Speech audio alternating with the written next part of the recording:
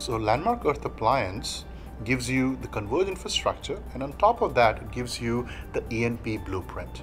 Okay, so the E&P Blueprint includes the design, the engineering for how the petrotechnical application can be optimized to derive the most out of the converged infrastructure. So it's performance, tolerance, and all of those things have been designed to basically run. It includes the operating systems, the industry reference operating systems for backend and for the front end. For example, all of the backend servers could be Linux servers for you, where you are getting your databases, you're storing your data, and so on and so forth. Your middle tier for integration and so on and so forth could be Linux based, right?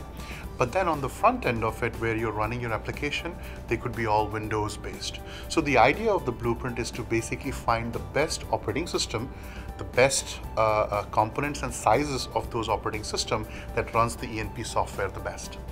And then the second piece of the blueprint is even more intriguing, which is because we're talking end-to-end software for decision space, it comes with pre-configured ways for you to take your virtual machines for those different components from Landmark software or non-Landmark software and drop it into those blueprints and work out of the box. What it means are IP configurations and sizes and all those things are pre-configured. So as a user, the blueprint provides you the capability to download these virtual machines from the Landmark software website, download these virtual machines and start running your workflows, in this case the end-to-end integrated workflows.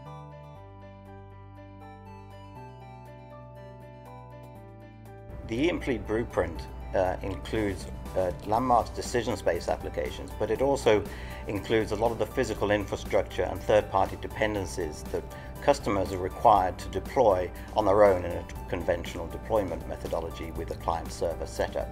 So that can include the operating systems, the databases, the configuration of all of those components, and then across not just single solutions, but across the whole of the E&P lifecycle. So we support the full stack of decision-based technology from our databases through to our exploration and production software, drilling, and economics.